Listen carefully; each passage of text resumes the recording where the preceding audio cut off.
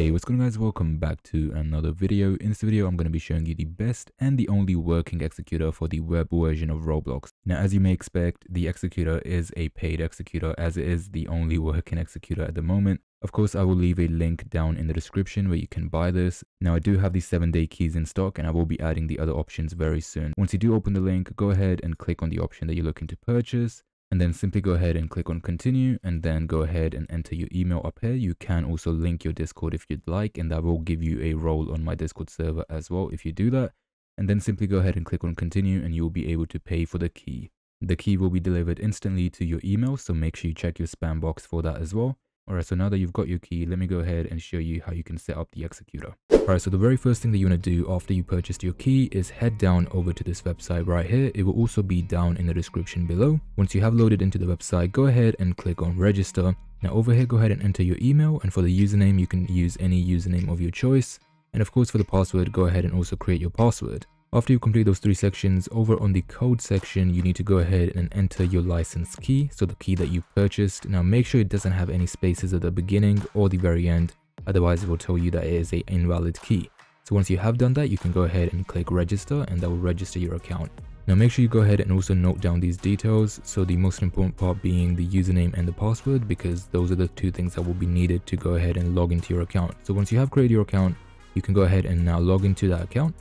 So go ahead and log in just like that.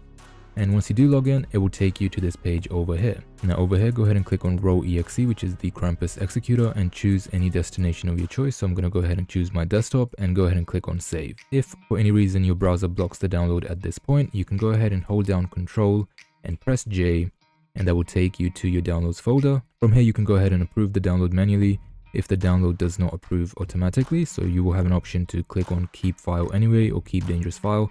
Again, I want to reassure you that it's completely safe, so you have nothing to worry about in terms of that, and that should go ahead and approve your download. Now if for any reason your downloads gets blocked completely, head down over to the Windows search and search for virus and threat protection. Now when you load into this menu, your menu will look slightly different. At the very top you will see an option that says real-time protection. Make sure you go ahead and turn off the real-time protection, and then you can go ahead and close out of that, and you can try downloading Krampus again and it should work. And once you have Krampus downloaded, you want to go ahead and go into Roblox. So make sure you go into the web version of Roblox, and now you can go ahead and load into any game of your choice. So let's go ahead and, for example, load into this game right here. Once the game does open, you can go ahead and open up the executor just like this. If you do get this menu right here, you can simply go ahead and click on run. If you get a different style of menu where it's just a blue banner, like a warning banner, you can go ahead and click on more info. There should be an option for more info, and then there should be an option for run anyway. So that's how you can go ahead and open the executor. So once you do open it, it will go ahead and do all of its steps. And there we go. Once it does say this right here, that means you've done everything right. You can go back into Roblox, and over here you can go ahead and press the insert key. That will bring up a menu just like this. And of course you can go ahead and paste any script in here. And once you do paste your script, go ahead and click on run script, and that will run the script for you. Now if you're looking to use Krampus UI, which is essentially a executor menu, and I do recommend it over having to press insert to paste your script. It has everything within one place. Then head down to this link in the description and scroll down a little bit and click on download the binary. Once you do open that, go ahead and click on krampusui.exe and choose the download location. Again, you can choose whatever you'd like. Let me just go ahead and choose desktop again. Now one thing to keep in mind is that this does update almost daily, so you do have to come back to this link to download the updated version. You can't do it automatically. So once it has downloaded, you can go ahead and open it up and go ahead and click on run again. And of course if you get the blue menu, then you can go ahead and click on more info and click run anyway. So let's go ahead and open that up. Now this does come with a few options. I do recommend having on auto inject, because that will allow you to just inject automatically. You don't have to press any key or do anything. You just have to have Krampus UI open and it will automatically inject into the game. And the other option is topmost, which is really convenient when you're trying to copy and paste scripts. So for example, if I bring this menu up and I'm clicking it, as you can see, Krampus UI still stays on top. And if I was to turn this off, as you can see, it just goes into the background, and if I click this, it goes into the background again. But if you do have this on, it will stay at the very top. Now you can go ahead and minimize it when you're not using it, and you can bring it back up when you are using it. So at this point, you want to go ahead and load into any game of your choice.